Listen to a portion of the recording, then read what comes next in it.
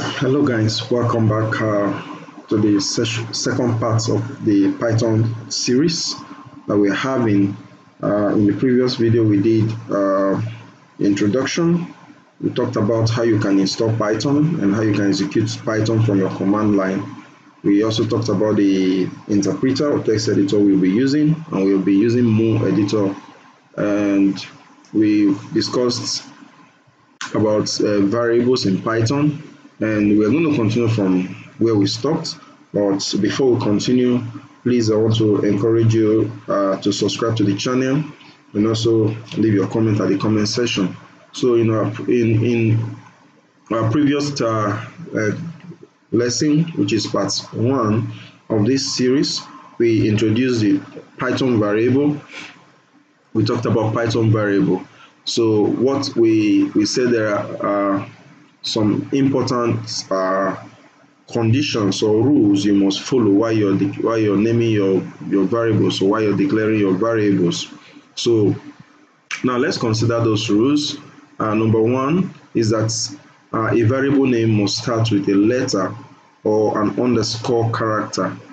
Example is as follows. You can start a variable name with x, like we have shown, or you can equally start with an underscore. So you can say underscore x equal to 3.1,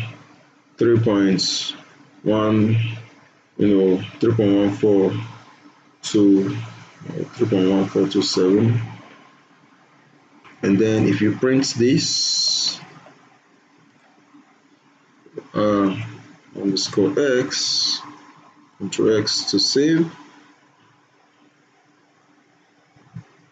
you have the value at the output command prompt there. Number 2 is that a variable name cannot start with a number. So you can't start a variable with a variable name with a number. You can say for x, let's try it. If you say for x equal to let's say a string, true,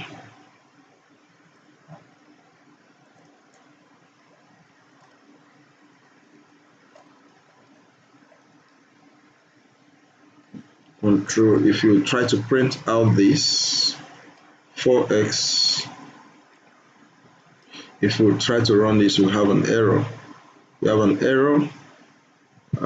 You see, we have a syntax error, invalid syntax. Okay, and the error is showing you where the error is coming from. So you have the arrow here that is indicating where the error is coming from, and is that it's also, if you look at the error code, the information, you see where the line on the line where we have the error, and is on line 4. So we'll discuss about types of error in our future class. So we said a variable must start with a letter or an underscore character. Also, a variable name cannot start with a number. Another thing is that a variable name can only contain alphanumeric characters and underscores. Okay, you can actually have you can say for, if you say x4, this is a valid variable name, and if you try to print this x4, you will have it's printed, truth must be told. Okay, so a variable name must not start with a number, but a number can be among the name. Now, a variable name or variable names are case sensitive. We have also discussed that in our previous class. Okay, so let me just give you a few examples of a legal variable name. So we have actually shown this, that these are all legal variable names. You can have something like this as well. You can have underscore my new car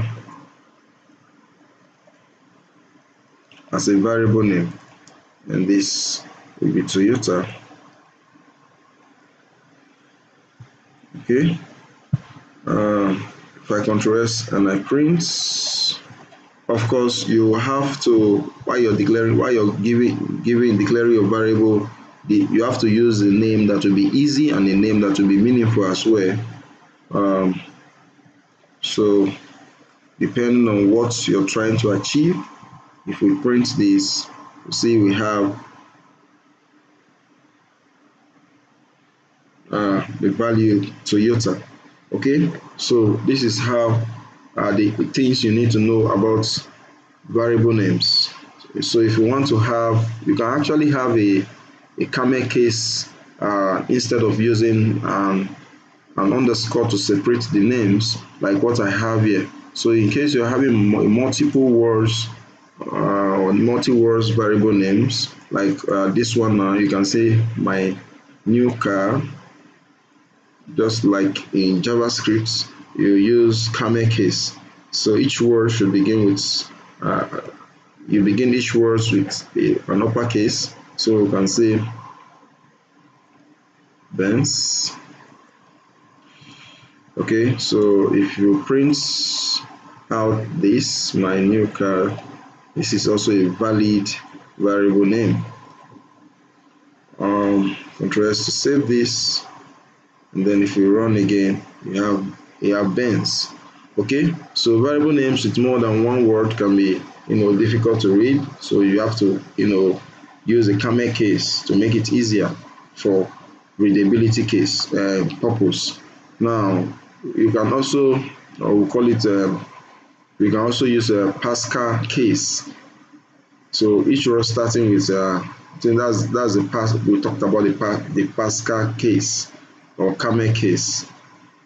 So each word in the camel case, yeah, the first word is a lowercase. Meanwhile, in the Pascal case, every word there must begin with a capital letter. There's a first letter must begin with a capital letter.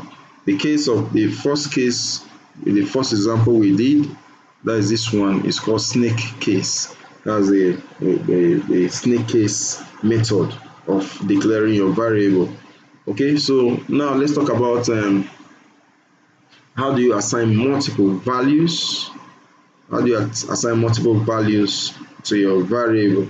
We can do that. So let's clean our text editor and see how we can assign multiple values.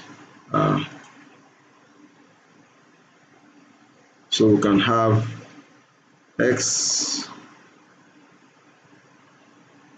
y, and z equal to 2, 3, 4. If we print x, let's see what the result will be. We have 2. If you print y, we have 3. And if you print z, we have 4. So in this case, we are declaring multiple variables on the same line and assigning values to them.